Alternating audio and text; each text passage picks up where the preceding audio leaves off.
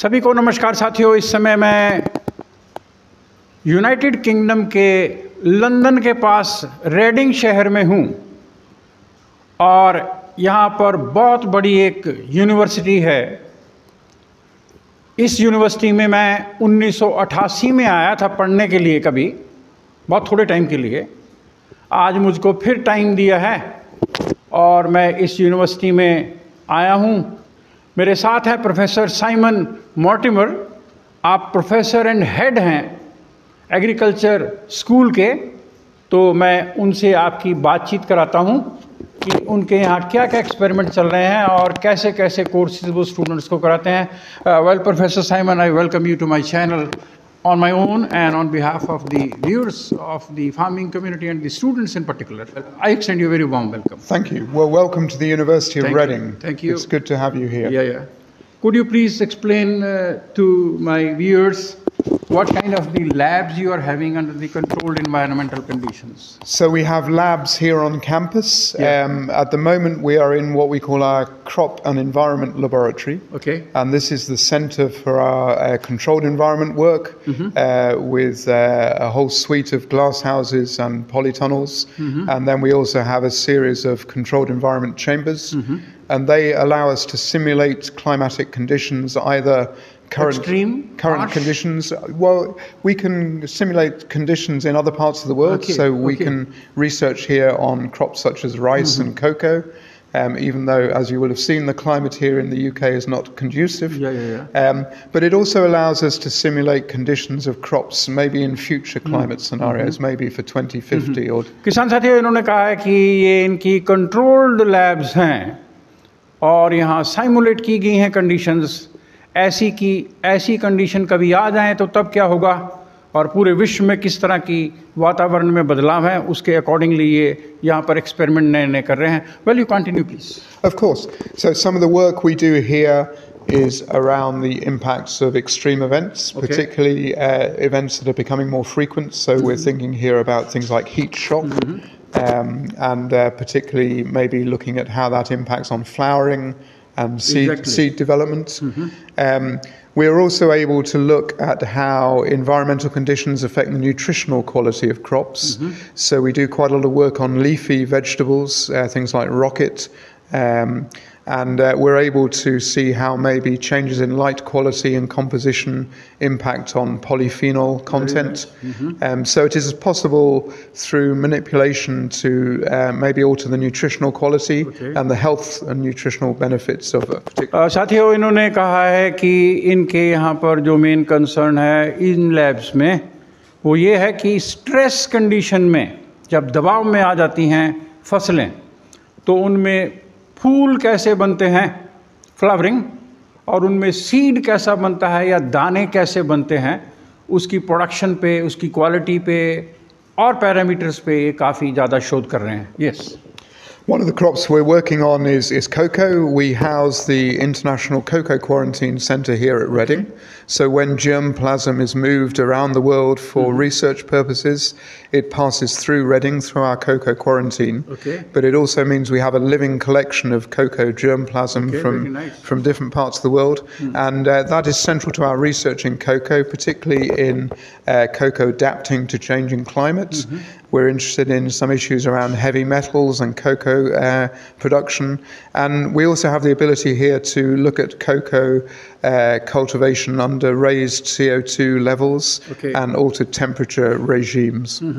Cocoa पर ये काफ़ी काम कर रहे हैं। डॉक्टर साइमन ने अभी बोला कि कार्बन डाइऑक्साइड अगर ज़्यादा मात्रा में होती है तो उसमें कोको प्रोडक्शन पे क्या प्रभाव पड़ सकता है, उस पर भी ये काम कर रहे हैं। और कोको का इनका बहुत बड़ा सेंटर है और उन्होंने बोला कि काफ़ी जर्मप्लाज्म है। Well professor, what are the experiments going on here? So the experiments here are looking at the effect of light composition on the nutritional quality of particular leafy vegetables. This is rocket growing here. We're growing it under red light, and we believe that under certain light regimes we can maximize nutritional value, particularly compounds such as polyphenols, which might have human health benefits. किसान साथियों, प्रकाश का, light का क्या प्रभाव हो सकता है, तो उस पर ये एक्सपेरिमेंट कर रहे हैं। आप देखिए इन्होंने रेड लाइट में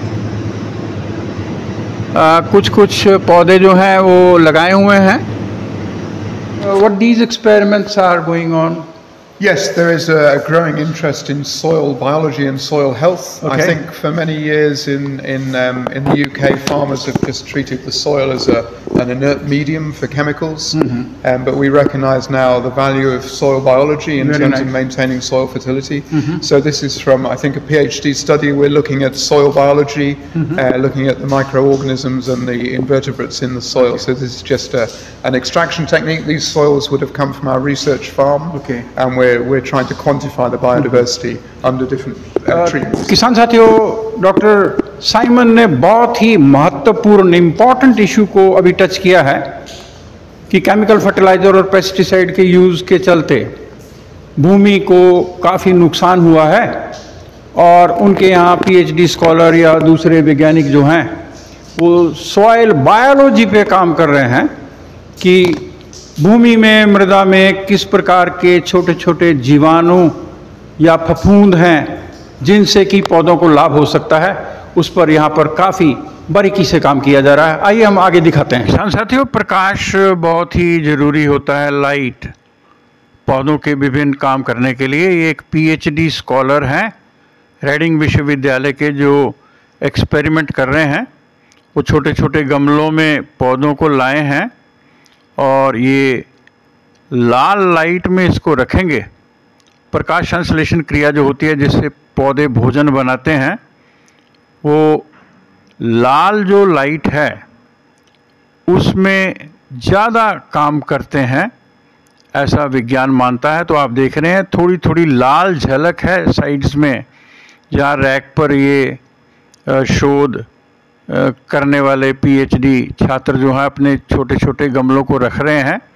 ये एक्सपेरिमेंट के लिए यहाँ लाए हैं और कल या परसों या एक सप्ताह पहले इन्होंने जो गमले रखे थे इस लाल प्रकाश में, उनको ये अब इकट्ठा कर रहे हैं और इनको वो पढ़ेंगे कि किस प्रकार इन पर लाइट का प्रभाव आया है.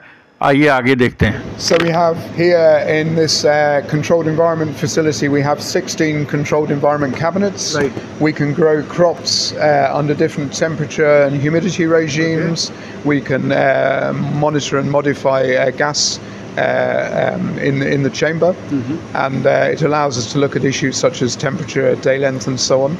And because we have 16 identical cabinets, we can replicate in experiments, so we can have good statistical power. Very nice. Well, friends, on behalf of you all and on my own behalf, I'm extremely indebted and thankful to Professor Simon, who's head of the school here in agriculture at the Reading University, for sparing his valuable time. It is the after office time that he is entertaining us. Well, Professor, thanks very much indeed. Thank you for your interest. It's nice to meet you.